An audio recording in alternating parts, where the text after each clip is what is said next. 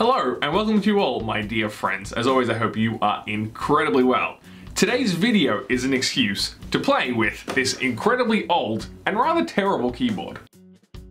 So for some very quick context, I was just, digging around and rearranging the studio as one tends to do, and I stumbled across this old relic that I've had for the longest time, since I was a child.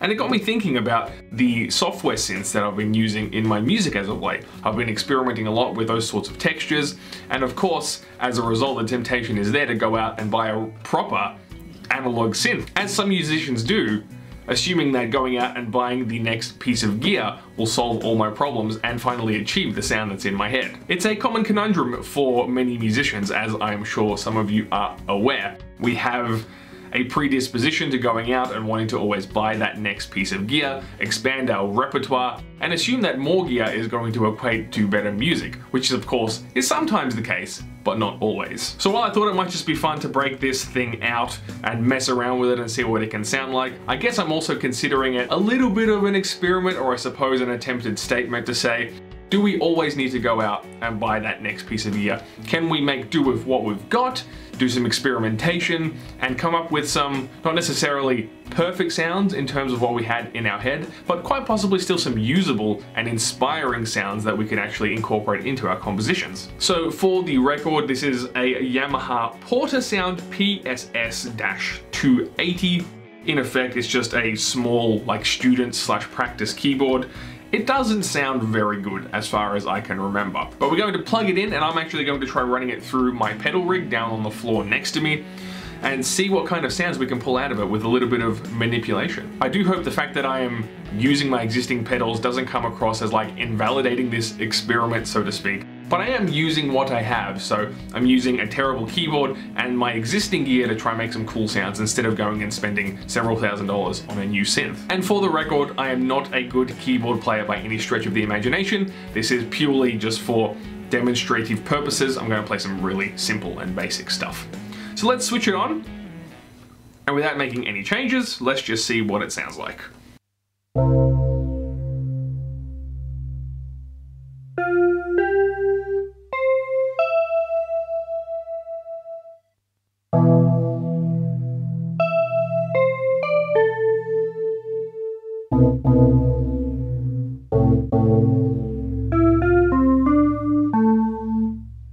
So not particularly inspiring right now. It does of course have a swathe of presets, as you can see here, and of course here as well, so we can type in any manner of number combination, for example 38 for the ocarina.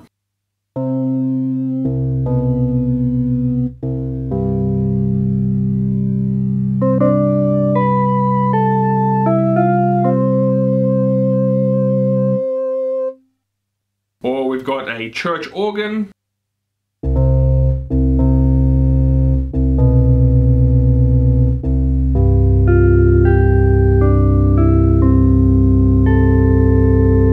For the sake of a laugh, let's choose something a little out there. Let's try a sitar.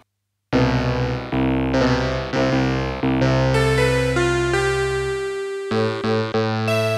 as you can quite plainly hear, nothing incredibly exciting or diverse out of the box. What are we going to settle on? I'm going to go back to the cello. So that's got some nice grunt to it, and we'll start trying to add some, added texture. So I'm going to throw on perhaps some reverb to get it started, add some tails to this, and see where we land.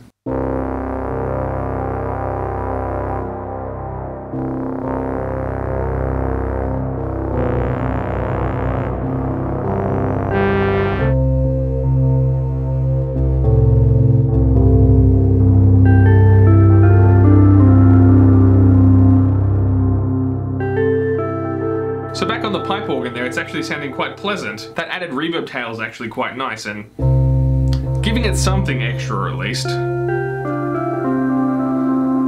Alright, so I'm going to try adding in some delay from the ARP87 by Walrus Audio. Let's see what we've got now.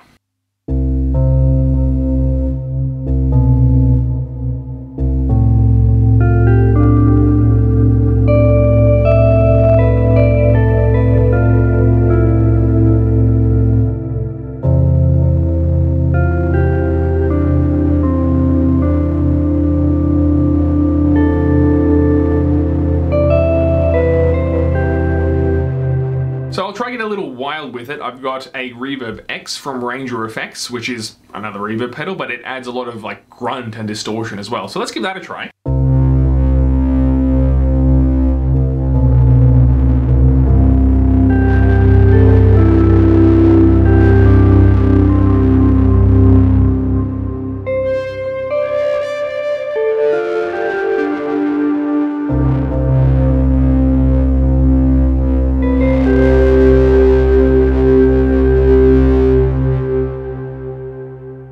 It's actually quite nice, and that nice luscious long tail is really taking off the edge of this very, like, you know, robotic and boring sounding thing.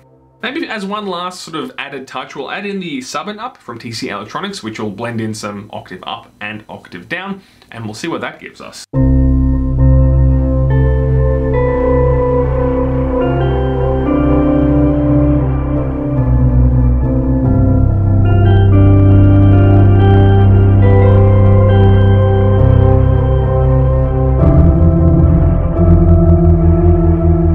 Giving it a little sort of added complexity, I guess, making it sound like more than what it is by giving us that idea, or at least reference to some other notes. So pretty cool stuff. Maybe just for a final laugh, I'll throw on one of my overdrive pedals and I'll see what that gives us.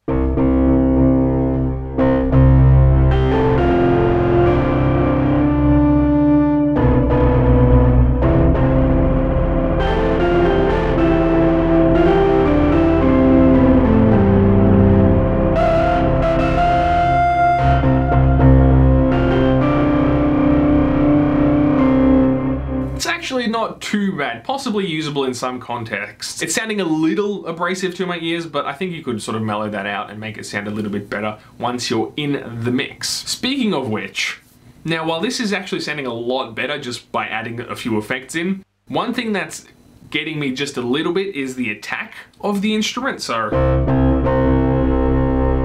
that initial note is quite stark, at least to my ears, and so what I like to do a lot of times, especially when I'm doing ambient stuff, is washing out that attack with a really, really wet reverb signal, like 100% wet or close to it. I don't have anything on my board that can achieve that. Of course, there are reverb pedals out there that most certainly offer that functionality. I'm going to use a software plugin. Specifically, I'm going to use the Valhalla Room, which I thoroughly recommend. It is an absolutely awesome reverb plugin. So I'm going to throw that on one of these samples that we've just recorded now and crank up the wet signal and see what it sounds like in that context.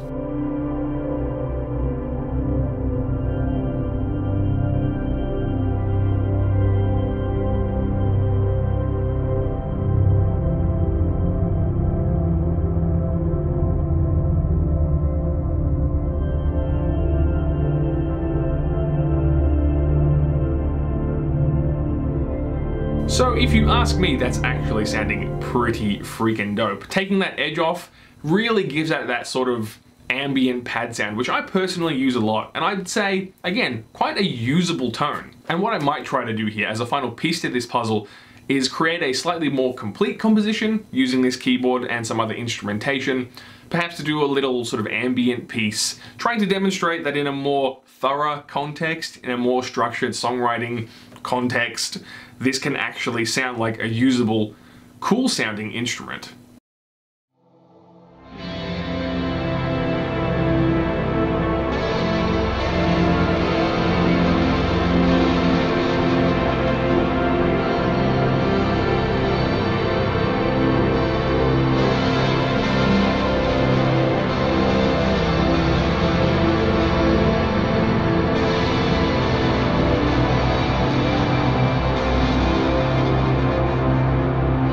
So there you have it, folks. I hope you did enjoy this experiment.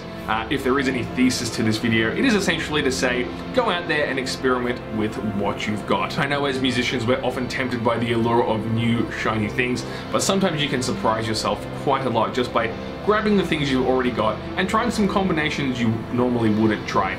Getting a little outside of your own comfort zone, plugging in some things you normally wouldn't plug in together, and then just pressing some keys or plucking some strings and seeing what noises come out is most certainly a fun and rewarding experience. And who knows what you may come up with, because doing things in an unconventional way, it's not always going to work.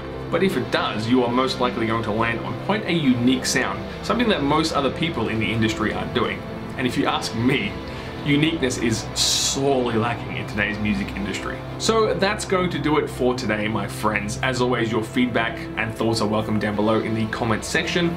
In particular, if you've explored weird and wacky sounds using some unconventional approaches yourself, please leave them down below in the comments. Otherwise, I hope to see you again in the next one. Have a great day.